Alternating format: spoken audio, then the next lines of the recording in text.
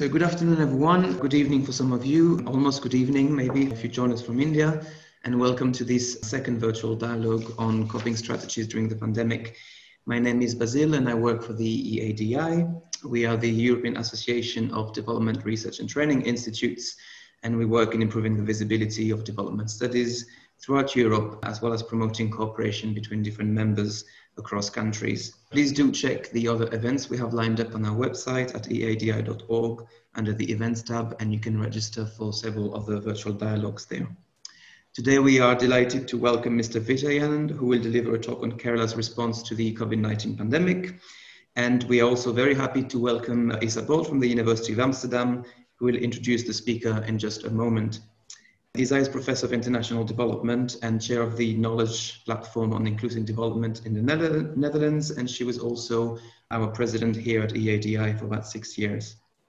Today's talk will last for 20 minutes and will be followed by a Q&A and discussion session for about 35 minutes. Therefore, can I please kindly ask you to keep questions for the end, and once the talk is over, you can write them on the chat and they will be taken up by Isa, who will lead the discussion. So Isa, the floor is yours. Thank you to introduce the speaker now. Thank you very much, Basil. We have today with us SM Vijayanand, a very distinguished speaker, and I'm very interested to hear what you're going to say about Kerala as being always a prime example for the way that state governments can play a very positive role in Indian development. You were former Chief Secretary to the government of Kerala, and you've been extensively involved in Kerala's decentralisation processes. You served as Secretary to the Government of India in the Ministry of the Panchayati Raj, and you've also been involved in strengthening civil society organisations such as women's self-help groups. And you were also a Secretary of the Sen Committee on Democratic Decentralisation. So very welcome indeed. We're quite looking forward to hearing you talk. The floor is yours, please. Professor Isa and friends, thank you for inviting me. Because of the local protocol, I have to wear the mask. I think that's not affecting my talk, the voice. Okay, because I am sitting in a government building, so it's the protocol. Now, to start, Kerala has the largest risk factors in the context of COVID. An aging population, more than 15 to 16% is above 60, and highest incidence of non-communicable diseases, and 2.5 million people from outside the state working here, and 2.5 million people from the state working outside.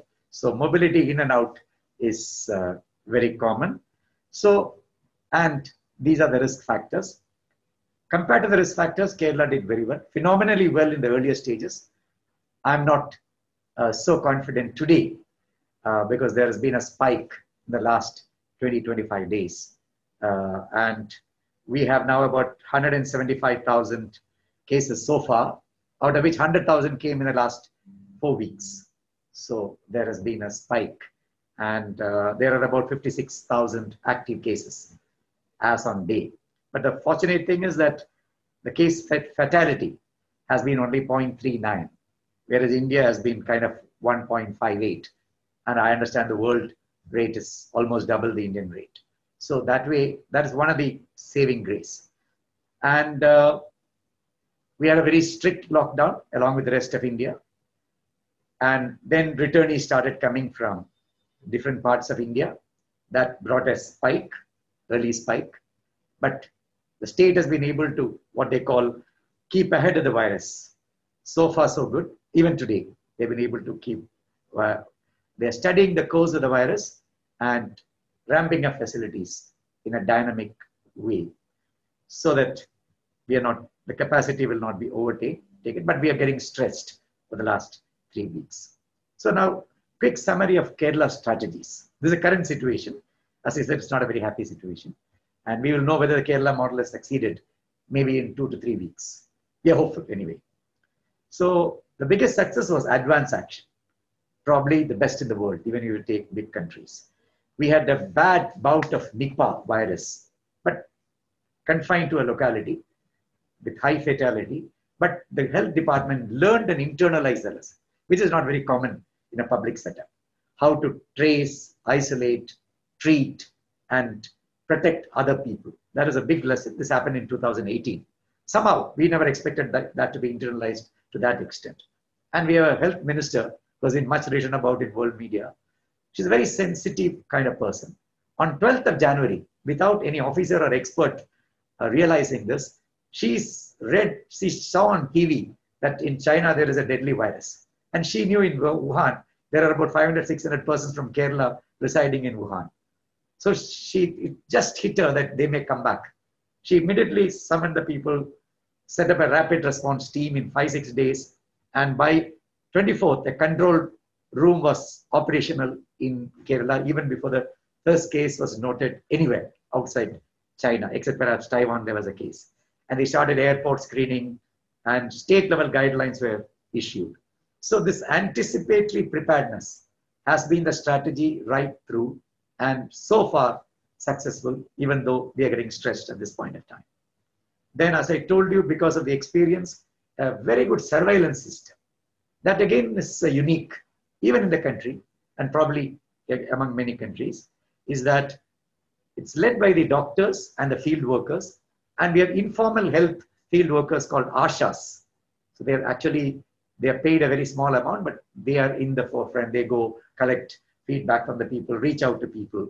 The ASHA workers are not permanent health staff, but are trained and used, a kind of a barefoot kind of volunteer. But unique feature, which I'll explain later, is a combination of local governments, what we call panchayats and municipalities. Panchayats are rural local governments in India. And in partnership with the community-based organizations. That again is a high watermark of Kerala's recent development. We have the self-help groups of women, and it's a huge number. We have about 300,000 self-help groups covering about 4.5 million women. And Kerala has a population of around 8 million families. 80 million. So we have 4.5 million people working, 8 million families, 4.5 million women are there as part of Kudumbashri. It's an organized thing, and they are federated at the level of the local government. So it's a very well organized, what we call community-based organizations, supplemented by volunteers. There was an appeal to volunteers to join, and 300,000 volunteers joined the team. So at the panchayat, electoral constituency of a panchayat, normally a panchayat is a population of around 25-30,000. There will be about 20 wards in a panchayat. So each ward level, a population of around 2,000 or so, there will be a rapid response team with volunteers, the ASHA worker, health worker, the Kudumbashri, the self-help group thing. So in a sense, it's public action in practice, outreach, participation, and most importantly, the trust element. You're close at hand, and you can just, you're a phone call away, or even walk across and find out. And very important in these times of crisis. Now, Kerala, because of to avoid unnecessary pressure on the hospital, they've been advising asymptomatic cases of relatively young people who have a good number of rooms, safe rooms and independent toilets and all that in houses, to stay in your house. But it's a high risk thing. They are contacted 2-3 times a day by a health worker, which is again, that intermediation is again a unique feature. And then numbers are given, and the person, if he suddenly feels feverish or something, he or she can ring up. I know it from personal experience. My wife is a medical officer in charge of a community health center in a hotspot. So I know the number of calls and the way they do. So this intermediation is personal, and it's 100%. So there is some trust. Suddenly, if I develop fever, somebody will pick up and take you to the hospital. So now another thing is a dynamic planning related to surveillance and advanced action. Right from the beginning, initially government hospitals, they have only about 40,000 beds in government hospitals. The private hospitals have about almost 100,000 beds, little less than that. So, but we can't burden the mainstream hospitals. So they started what they call first level treatment centers. Large halls, schools converted, where doctors will be there 24/7, nurses and basic medicine and all your things. But if you develop some other complication, you're immediately shifted. So ambulance also will be there. So this helped ease the situation. As of now, there are 222 active first level treatment centers covering about 32,000 beds. So in a sense, they have been able to enhance the bed strength because of this. Now realizing that things are not that easy and smooth, they have started now about 40 second level treatment centers, which will have little more kind of a mobile X-ray, some oxygen, high flow oxygen, and those kind of things. So this advanced planning is what is going. Now they know by 30th of September, if this is the worst case scenario, we will have so many beds scattered all over Kerala so that you are not caught napping. Then of course they did local preparation of sanitizers and masks and all that. I'll come to that later. Another important strategy which they have done is what they call reverse quarantine. You can't quarantine all the at-risk people. So the reverse quarantine, I think in the Western world, they use the word shielding. So shielding those vulnerable, particularly our aged population and those who are having non-communicable diseases. But every person is alert for reaching out to people, getting feedback, talking to people.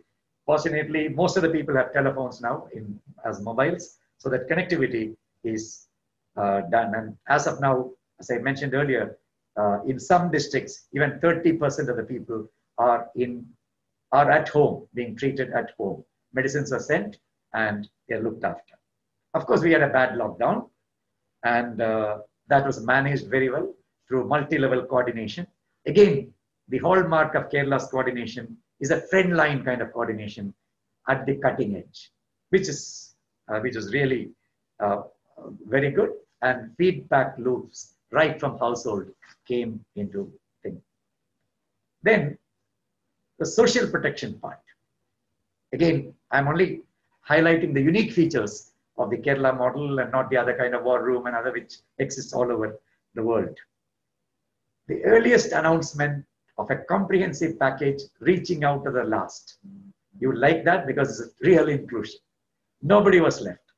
And that was announced in mid-March before the crisis really started. So some not big amounts, 1,000 rupees immediately to buy certain things. Pensions, social welfare pensions. We have about 4.8 million social welfare pensions.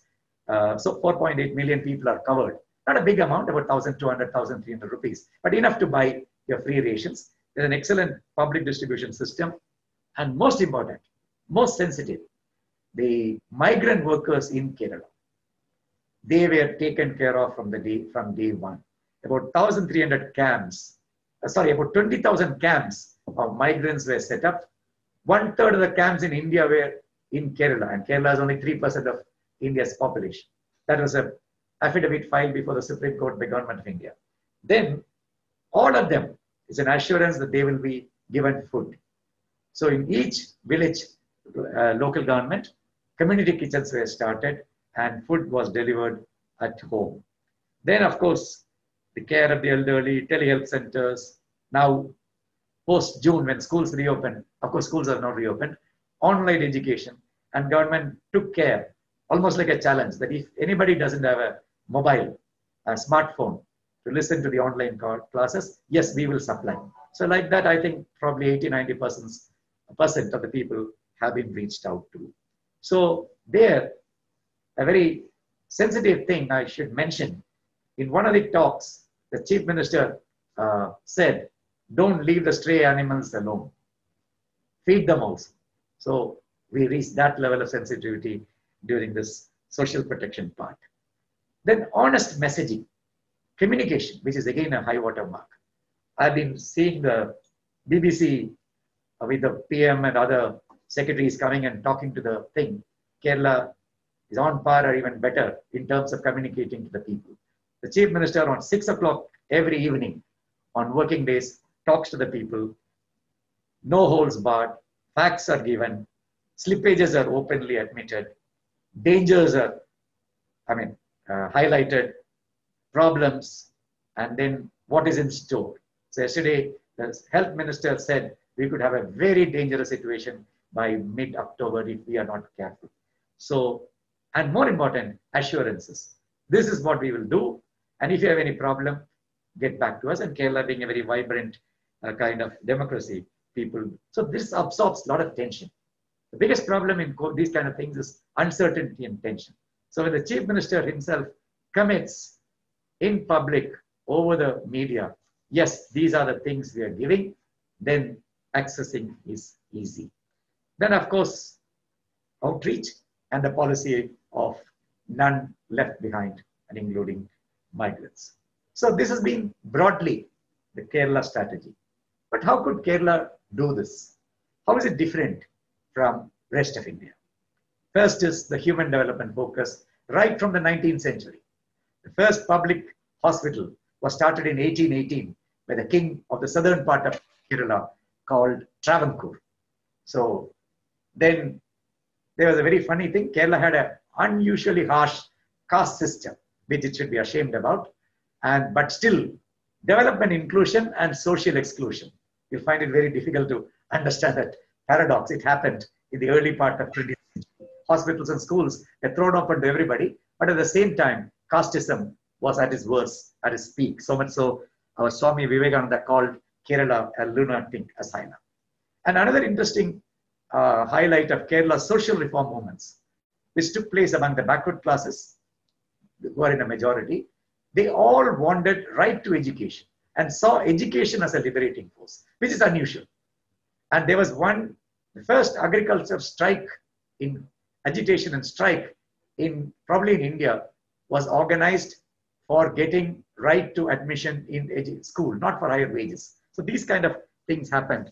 And always the states have been responsive, whether it was a monarchy or independent Kerala, trying to meet people halfway through. So this accommodating state and demanding public, demanding of course in a constitutional sense, has been again a hallmark of this.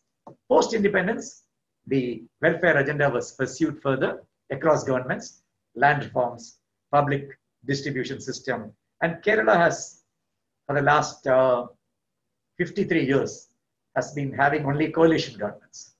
And interestingly, after the formation of Kerala in 1956, no government has ever come back to power, except once. So it's a very peculiar kind of politics, really adversarial politics. Now we are seeing one of the worst phases of adversarial politics. And, but still, every section gets some part of the power because of two coalitions. They kind of bring in all sections of society, barring perhaps the tribals, the ethnic minorities who constitute just 1.4%. And that's one of the outliers of the Kerala model. The famed Kerala model not excludes, two sections of society have not benefited to the extent they should have. One is what are called the tribals, the original inhabitants, they are mostly in the hills. And then the traditional fisher folk who live in the coast. Both together, they should be constituting about 2.5% of the population. Then what saved Kerala, we were the poorest state in India in 1960s. And the Gulf migration, and Keralites have been migrating from time immemorial, that really saved Kerala. A lot of jobs came and the service sector grew, and growth, which was just 1% to 2% in the till 80s, suddenly took off. And now Kerala's growth rate is a healthy 7.5, 8.5%, which is just above the Indian growth rate. Of course, we should not take the current year. Then the social capital is again very important. And Kerala launched the first literacy movement in 1990, where most of the illiterates were made literate all by volunteers. And it took a 8 to 9 months campaign to achieve this. Then came, which is very important, what we call the People's Plan campaign. In 1996, a big bang decentralisation took place. 25% of our development funds, we call it plan in our local parlance. A plan is for new development and non-plan is for revenue and other things. So 25% of plan, and most of the human development and social development functions and minimum needs have been transferred to local governments. And participatory budgeting was started, which again is a. Then, as I mentioned earlier, social capital is very strong. The culture of organization, the culture of people coming together, voluntarism, and created social capital. That's an interesting phenomenon. How the self-help groups were facilitated by government, but they are autonomous to a large extent. They're independent of the local governments, but equal to local governments. So this is government creating a social capital, which now in these times of need has proved very helpful. Public health focus, that's the next why Kerala was able to do. The public health focus, the primary healthcare focus. Of course, there are a lot of hospitals in the secondary and tertiary, and that helped. And the the health institutions up to the district level, that is primary and secondary, were transferred to local governments. And over the years, and there is evidence, hard evidence, that access to government hospitals, which declined in the 1990s to a very low of 24% of the people using government hospitals. It climbed up to 33% in 2014, and now it is 47.8%. They are all National Sample Survey Organization data. It's not a local data. Then one aspect which has been applauded internationally is the palliative care movement in Kerala. They all show inclusion and outreach. About 150,000 people who are in the bed, no hope of cure. They are all being reached out to through the village panchayats, through the municipalities, at least once a month. And food, everything is provided to them. Very, very sensitive kind of thing, and it works. And another point I want to mention, how Kerala has been able to do, the way Keralites treat migrants. Keralites in the Gulf, good number of them, lead a very rough life. They know how tough it is to work in a different country. So that sensitivity, that empathy applies to Kerala's consideration of migrants in Kerala. So no stigma, no discrimination, and they understand their troubles and they are paid equally. There's no less payment for migrants in Kerala. Now, what are the challenges immediately after this? Health is going to be a challenge. Once I said the increasing cases, but much more the other healthcare, which stood Kerala in good stead. The children's health, women's health, aged, elderly, they are all going to be challenges. Now, they have been able to balance. That's another unique feature. Probably compared to rest of India, Kerala has been able to manage the traditional health, normal health thing. They're not stopped it completely, but this surge is carrying us. And livelihoods is going to be a challenge. One lucky thing is only 300,000 people returned from the Gulf. Though it was initially predicted Gulf may collapse and a lot of people, half of the Keralites would come back. Fortunately, that fears were unfounded. And public finance is going to take a big hit. It's been calculated that huge amount we will lose in billions. We will be losing as own revenue and government transfers. Because Kerala has a heavy salary component. Because it spends a lot of money on teachers, doctors, and health personnel. It's what they call salary, pension, and interest. It is more than the state's own revenue. So that's the one negative of the Kerala model. So before concluding, let me tell you, we can't create a culture or a system during an emergency. So the social capital, the participatory processes, and systems like the community-based systems, reducing the distance between the citizens and government and bringing about some trust. So people being treated as citizens in a real 21st century sense of the term, and community involved, and some kind of a social contract which has been strengthened over the years. In many states, you find them getting weakened, but here it's quite strong. That combination of social and political democracy, to some extent, trust. Some of you must have heard of Patrick Heller, who has studied a lot on Kerala. He's a professor now in the Brown University. He wrote when the COVID hit Kerala that there's a large area of interface between the people and government through the local government and through the SSG system. So it's a smooth interface between the people and the government. So inclusion, dignity, and non-stigma. So we now claim, those of us who have been in government and still associated with government in some form, that Kerala is trying to move from a welfare state to a caring state. And I'm hopeful, based on the foundation of human development and social capital, we will survive the surge which has now happened. Thank you. Thank you very much indeed for this very interesting introduction on the Kerala model, especially in the context of the new spike and the rising number of cases, even in Kerala itself. I think there are a number of issues that would be interesting to focus on. One is, which some of the participants have raised, is whether they would like to know whether the political parties were supportive and the steps, if any, that the ruling party had to take to build consensus. This is from Sudha Narayanan. And from Vishnu Menon is also, he has a question about the political parties, indicating that although they've been supported until recently, the time for local elections may bring in some divisiveness. So is that a question that we could start with, perhaps? Thank you. Yeah, sure. You're absolutely right. You must be reading in the media. There's been a lot of adversarial politics in the last 1 or 2 months, based on some issues which the opposition has wanted to catch on. But by and large, on COVID, there was, or I think even now there survives, some kind of consensus. Though they will say you should do more testing, you should do this. That kind of opposition reaction is there. But people have really not interfered in the COVID strategies. And one important factor which we need to know, most of the frontline action is through local governments. And in Kerala, local governments are political, and they are the same political formations as the state and central governments. So in any point of time, more than 40% of the local governments are with the opposition. So they can't turn it. They are all doing the same work. They are doing the same hard work, and they are the people. And then we have the ward level committees, which means all political parties are in the front line. This prevents unnecessary complications. Okay.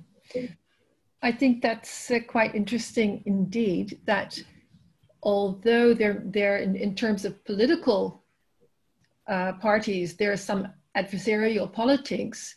Actually, those parties are also involved in dealing with the COVID crisis, and in fact at the local level. I think that illustrates for me a very important issue, namely that you have been able to include the different scale levels of government, right from the very local ward, panchayat, say local government, as well as state, district and state government in these initiatives.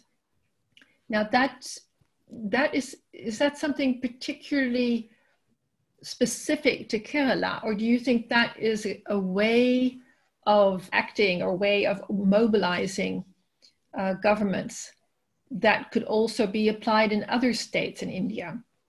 I've been keeping in touch with, mainly through the civil society organizations in most of India. Since I worked in Panchayati Raj Ministry in Delhi, I get involved in these kind of webinars. I find surprisingly, even in states where the local government system is extremely weak, hardly empowered, we found the natural friend line, I would say willy-nilly, nobody designed it that way, has been a coalition of the village panchayats, the self-help groups of women, supported by civil society organizations, particularly in central India, which is poorest in terms of health facility or even in terms of people's poverty levels. So they have been functional all over India, but not consciously designed like Kerala. So Kerala has been a well-designed system, so they could immediately get in motion, but they are still in the forefront in the rest of India. Do you think it's possible to strengthen the initiatives that are being taken in other areas of India in this way? And if so, what would be the strategies which would support them in carrying out the tasks that they've just taken up? One, the Indian Constitution since 1994 mandates a local government system. Yeah. But the powers are to be devolved by the state government. The government of India the Constitution doesn't mention what are the local government powers. So in India, there are about 250,000 village panchayats. I'm mentioning in rural areas. Of course, in urban areas, there are the municipalities and big cities. So, and another lucky break is, you must have heard of the Mahatma Gandhi National Rural Employment Guarantee Scheme, which has been given 1 lakh crore. 1 lakh crore in dollars would mean about $15 billion this year and all these are planned for at the village level, at the Panchayat level. In addition, we have the 15th Finance Commission. The 14th Finance Commission gave a huge bonanza to the village panchayats. Nobody expected. I was secretary to Government of India at that time. They have given a huge bonanza for participatory planning. It was 2 lakh crore, which is double this amount. So 2 lakh crore would translate into, more than $23-24 billion. So this money will go in the next 5 years. So they have money. So they can do some local activity. Plus, the self-help group movement, which started in South India, has now spread to large parts of India. So I understand there are 6 million self-help groups all over India, covering a large population. Each have about 10-12 people. So the self-help group working with the village panchayats can be a starter. But one big gap is the primary health system is extremely weak in most of India other than the south. Tamil Nadu is as strong as Kerala. The other South Indian states are okay, but you'll find in the rest of India they are practically absent. So if you bring in a primary health system locally, then probably these can strike root. Okay. Okay, from Basil, would like to ask you about the fact that you've indicated that not very high-level technologies are needed to set up these strategies that you've been talking about for Kerala. So why do you think that other states have not put these kind of measures in place? They are all following, learning from each other. Even Kerala learned from some other states. When Mumbai had a very atrocious system, a team from Kerala went to Mumbai to try to share ideas. So they are sharing experiences. But as I mentioned, these systems took root over years.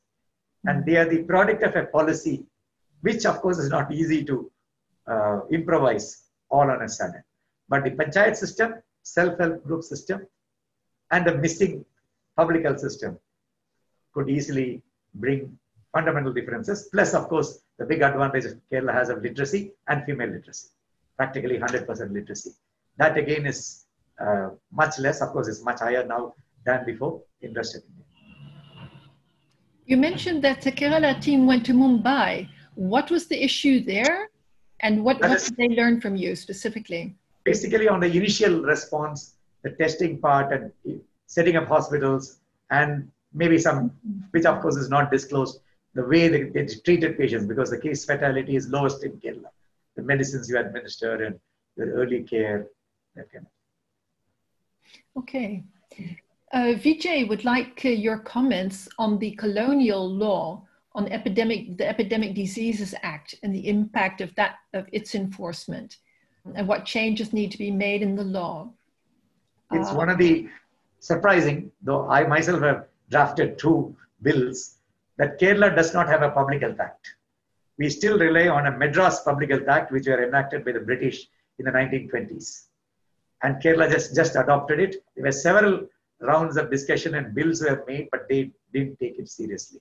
Of course, the epidemiological old act is dated, and they're all in the 19th century mindset of seeing disease as a kind of not as suffering and to be done, but as something to be punished, that kind of thing. So we really need a new law. I'm sure just after COVID subsides, at least in Kerala, there would be a good law based on experiences over the last 20-25 years, giving local government space, giving community space, and these kind of preventive measures would be in good. Interestingly, I want to tell you, because our big problem, we have got over the normal communicable diseases, which take a lot of lives in India even now. But the new, what I call the non-communicable diseases, diabetes, blood pressure, and other things are on the rise with aging population. So last 4-5 years, Kerala has been trying to develop a primary healthcare system for this. We have a primary healthcare system for the others. But how do you do? How do you reach out to this person? And very interesting experiments have been tried out in the last 2-3 years, particularly by reaching out to the persons, particularly the poor persons who didn't come to the hospital for diabetes. So they call what are called NCD clinics are set up now in most parts of Kerala to address this at the beginning itself. Yeah. I had the chance to read your article in EPW on the Kerala strategy. And one of the things that struck me very forcefully was the fact that also a number of economic strategies are proposed. What has been the impact on the economy of Kerala at the moment? And how effective, or say how easily, will the economic strategies that are proposed be able to be put in place? Yeah, from the economic strategy initially was to absorb the shock and reduce the uncertainty. It was just infusion of cash to the poorest of the people. Not because the state, I told you, the very surprising thing. Kerala is the richest state in India if you take the monthly per capita consumption expenditure. Highest in rural areas and second in urban areas. But in terms of per capita income, we are sixth in India. But if you take state finances, we are probably among the three worst in India because of the huge salary commitments. So the state is not rich enough to infuse cash. So what they're trying to do, they have set up a Kerala bank, linking all the cooperatives, hoping that the non-resident remittances, which make up for almost 1/3 of our, of course, it's not part of GDP in that sense, but it makes up 1/3 and keeps the Kerala economy going, to absorb that funds for local level development. Then they have started a big agriculture program, which is already is already under implementation, which will give livelihood to some maybe 20-25% of the people, particularly the poorer people. And some big investments, which will take 2-3 years to come out. But another interesting initiative pre-COVID is the right to internet. That should be ready in about 1.5 years. That internet will be available to every household in Kerala through a public system. The network is being generated using the electricity poles. So it is not very costly. And I think it's 500 million is what has been contracted, is being tendered. And that will be a very interesting innovation. Reach out, and that may help local level development. And one more thing I wanted to tell you, some good amount has been given. It's about 20 billion rupees to the self-help groups, which means it's a loan only, but industry loan. They are able to get that for small local economic development activities. That has reached half of this people. Yeah, I think that brings us very nicely to the role of the self-help groups. Terry Dunn has a question about the self-help groups. So what was the work that was carried out previously by them before the COVID crisis, and are they politically affiliated? And he would also like to know what proportion of the population is organized through self-help groups. More than 50% of the population is organized through self-help groups, the bottom half of the population. And here again, probably the scheduled tribes, the ethnic groups have not benefited to the extent they should have, but practically every section has benefited. So it's like a neighborhood group. We call them neighborhood group. We don't call them self-help group in Kerala. And it goes beyond thrift and credit. You have actually a neighborhood group and about 10 women at the neighborhood level, 10-15 women in a group. And at the Panchayat ward level, which is about, as I said, 2,000 people, you are federated into an area development society. And at the Panchayat level or municipal level, you are further linked into a registered society, almost a registered community-based organization called Community Development Society. So they can negotiate with the panchayats because they are, and then we said, you work with panchayats. All over India, the self-help groups are parallel to panchayats. That's a big lesson from Kerala. You are not under panchayats, you have equal relationship, but you will work with panchayats at a mutually beneficial relationship. Like when panchayat has to reach out to people, they use SHGs and pay them. And SHGs, because panchayats are very democratic, they can go to village assemblies, ask for various things, and you can't. Even if you, from the narrow point of view of votes, you can't reject 50% people organized and demanding after discussion on the development needs. So that has been a win-win situation in Kerala. So before the COVID, the SHGs were doing self-help, thrift, micro-enterprises, and agriculture, landless agriculture women. They formed themselves into what are called joint groups, liability groups. And about 50,000 hectares of land is being cultivated by, which they don't own. They take it on lease and cultivate. and alleviate poverty at that level. So then they do a lot of gender empowerment kind of thing. Some of them even do what they call crime mapping. Crimes against women, they map and collectively try to redress them. So gender empowerment, gender consciousness is another stream. Then, of course, post-COVID, they did phenomenal work. One, they organized all the community kitchens. About 1,000 or more than 1,000 community kitchens, one in each village panchayat, to feed the people. Immediately they came. And many of the joint liability groups gave their produce to the kitchen on payment only, but very small payment. Then 7 million masks were made in the first 1 month, one and a half months. And people didn't know how to make masks, which are now become, everybody, even brand names are coming out with fashionable masks. Then around, I'm told, about 9,000 liters of hand sanitizers in the early days they made. And then they came out in about 50% of these people, out of this 4.5 million, half of them have now been linked in WhatsApp groups. So a lot of communication takes place through them, and they are counseling the poorest of the elderly, real destitute elderly. They are in touch with them. So these kind of activities are doing. Then, of course, giving feedback and the extension part also, they are involved. And then are they politicized? Yes, in Kerala, nobody's outside politics, but they try to avoid politics in the organization. Within the organization, they avoid politics. A very interesting fact which I should state is that our local governments, 50% of the seats are reserved for women. In Kerala, the constitution mandates 1/3. All over India, it's done. Kerala is 50, and the actual number is about 53, 54. And then in the last elections, which are held in 2015, 62% of the women representatives are from the SHG network. And I studied them across parties. So they are almost in proportion to the strength of different parties, whether it be the Congress, CPM, BJP, Muslim League, all those parties, which means the political parties recognize them. They have politics, but for their interest, that they are not divisive politics is limited. I think that's very interesting in the sense that this discussion on women representation in local politics has been going on for a long time. After the 1992 change in the constitution, one of the things that was said when that started was that women were representing, say, the men in their families, and they were not having their own ideas. And later research, I think, also showed that that was only very partially true.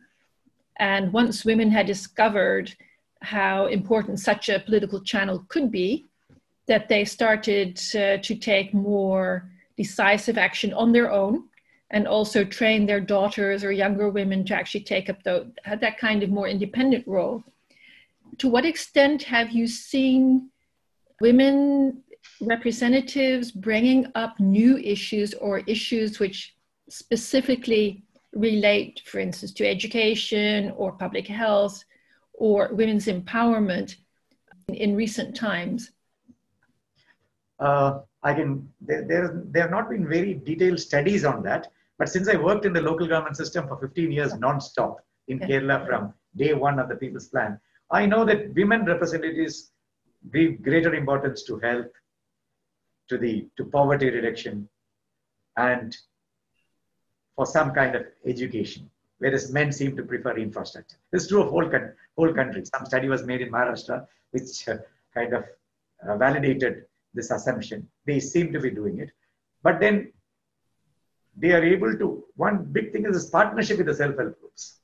The women representative and the self-help groups, they constitute a great partnership, which strengthens the elected representative, because she has a vast support group, as a big support group. So that is again a positive feature of this. Okay, but let's talk about how Kerala can, or say why Kerala's model is or is not actually taken up by the other states in India. Could you say something about how that, say, those processes of the extent to which other Indian states governments are actually learning from Kerala, or whether they reject the model, or what do they accept, what do they not accept, and why? Yeah, what they have accepted is the importance of Gram Panchayats. In fact, the government of India is launching they're borrowing a Kerala term. They call it People's Plan Campaign for Village Panchayats from Gandhiji's birthday on October 2nd. I saw the circular last week. So they have adopted that model of participatory planning for panchayats. But beyond that, strengthening panchayats and real revolution, nobody is pushing for, barring 2-3 states. Self-help groups, everybody is adopting. And they are now accepting that self-help groups should not be parallel to the local governments. They strengthen democracy, they strengthen development if they work with the local governments. So they have commissioned the Kerala's self-help group office. We have what is called Kudumbashri office. It's called Kudumbashri, means family prosperity. That's the name of the self-help group movement in Kerala, to go to other states and develop models which they can adopt of self-help groups working with the Gram Panchayats for mutual benefit. So that has been accepted in policy recently. These two, yes, and welfare, pensions and all that, good number of states are doing, but not the poorest states. But then the investment in primary education and primary health is not coming forth. Though everybody agrees that Kerala model is based on that human development, essentially health and education. And as I told you, till 80s, people are laughing at us. You're wasting all your money on teachers and doctors, and your growth rate is 1%. But now, 21st century, people say it's much more sustainable. Maybe you're exporting human resources, but still, it's your education which has pushed you to the top in terms of, as I said, at least consumption expenditure, which is the best indicator of your prosperity. So people are now almost theorizing that human development, after a lag, will bring in economic development. That will be a kind of a big lesson all over developing world. Human development, maybe a lag, will lead to sustainable economic development. Right.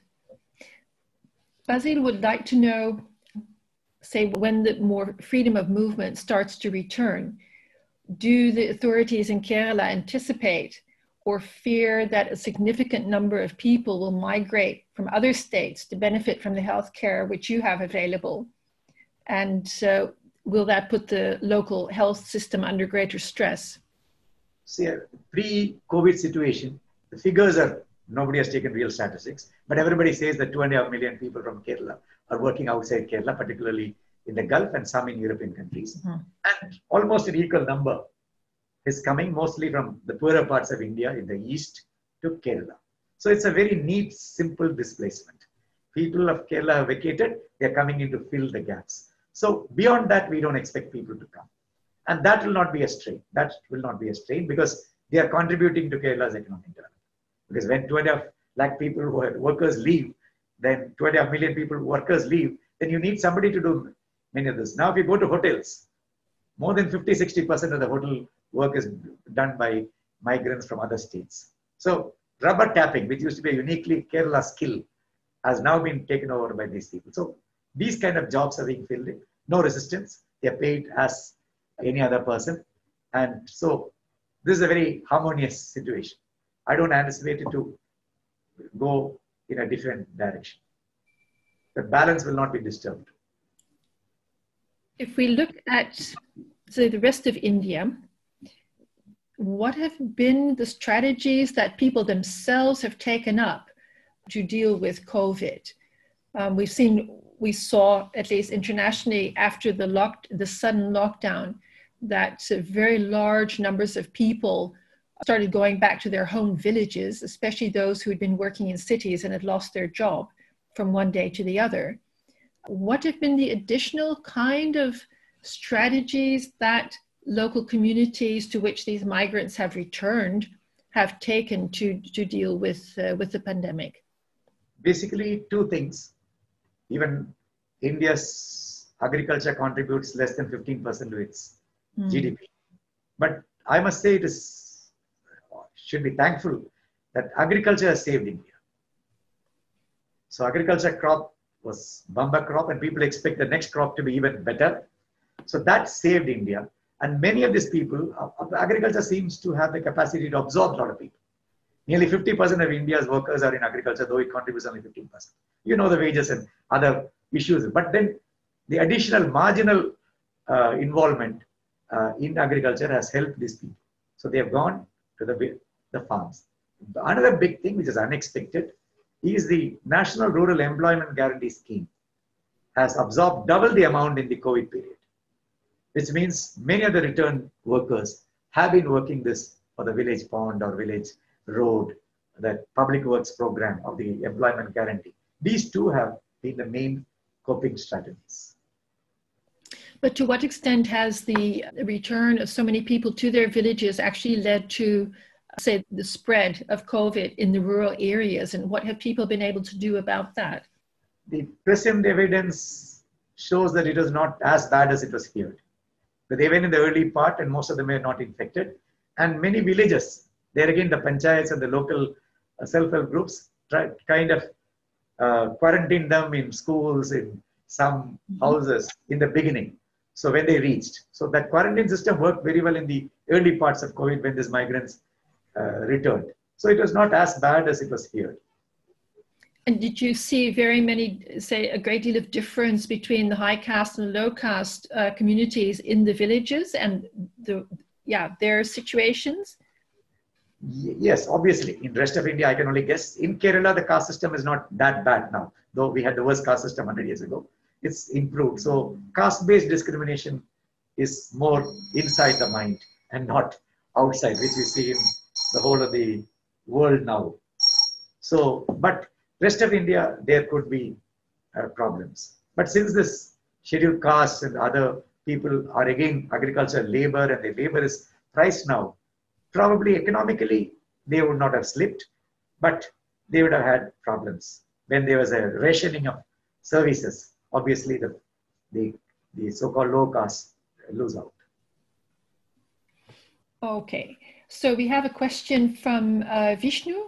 What is your suggestion in the current context to control the epidemic? It seems to be what is universally accepted now. Mask, distance, that seems to be the only way. Till the vaccination comes, I don't see any other way.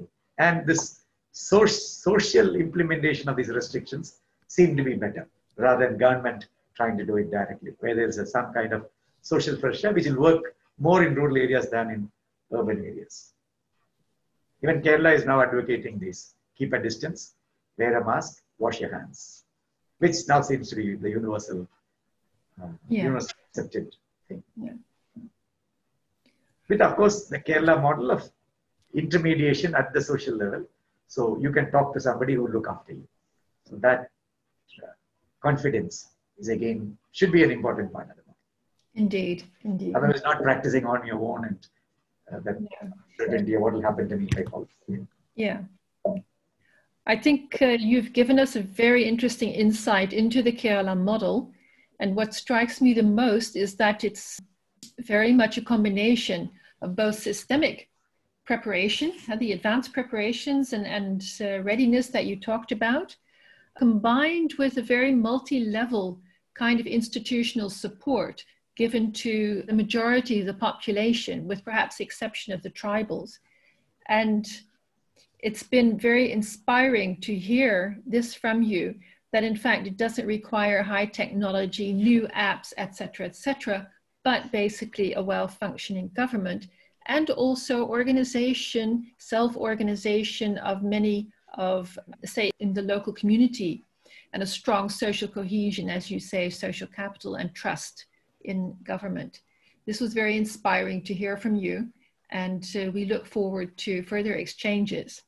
So I would like to, on behalf of all of us who've been here in this webinar, to thank you very much indeed for spending your time and your insights with us. And we appreciate that for a great deal. Thank you very much indeed. Welcome. I enjoyed my 1 hour interacting and I liked your questions. They're quite sharp, and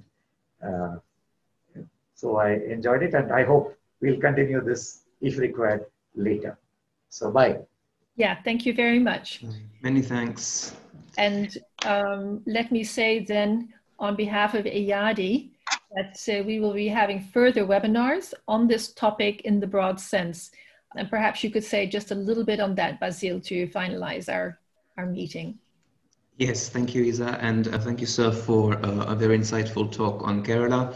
We have a few other talks lined up on COVID as part of our series, and the next one will be the 15th of October on lockdown challenges for land reform beneficiaries in South Africa. So we will move away from India after these two seminars, and we will look at South Africa, and also we will have other seminars on Latin America, with Peru in particular. So thank you very much, and wishing you all a very good evening or afternoon wherever you are. Thank you. Bye. Bye. Bye-bye.